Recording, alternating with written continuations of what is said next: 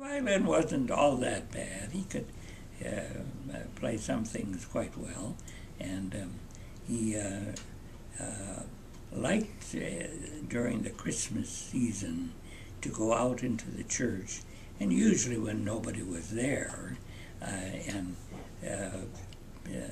stand before the crib and play the Christmas carols, and it was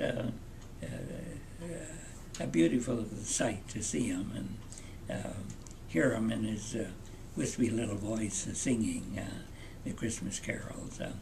In fact, we do have a record that his nephew out in Seattle, Washington, made one time when he was visiting there in 1945, and they made a home record. You know, it's not too good a recording, but it has a little segment of Father Solons playing his violin and singing one of his favorite songs.